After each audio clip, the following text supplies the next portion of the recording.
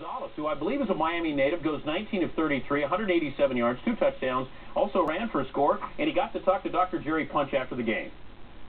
A huge win tonight for the Pittsburgh Panthers, and Pete Gonzalez, this has to be a dream come true for you. A great game. It was a great game. I'm so happy for my senior class, for my institution, for the coaching staff. We fought for 5 years. We fought real hard, and it paid off somewhat today. Hopefully we'll keep on going and produce some more. We'll have another game in a couple weeks, and it's time to get to work again. I just want to go ahead and savor this moment and hopefully grow from there, become a better football team.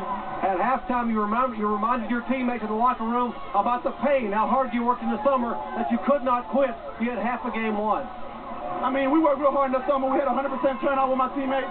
We all stuck together as a team. There's no I in team with us. And we worked hard, buddy boys. I had us pushing trucks, all kinds of stuff, and it paid off today. We got Miami in the fourth quarter.